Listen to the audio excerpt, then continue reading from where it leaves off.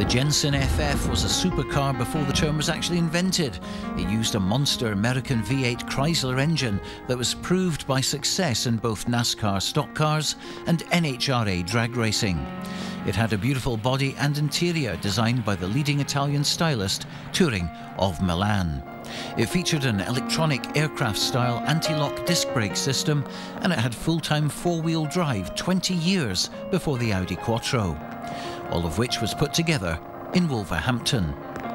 FF stood for Ferguson Formula, the makers of the Jensen's four-wheel drive system. Ferguson also provided such systems to Grand Prix teams Lotus, BRM, Matra and McLaren. So when Jensen decided to build a special four-wheel drive version of its Interceptor GT car in 1966, it went to the very best in the business. Unfortunately, it was too expensive for the UK market, 30% more than the already expensive Interceptor.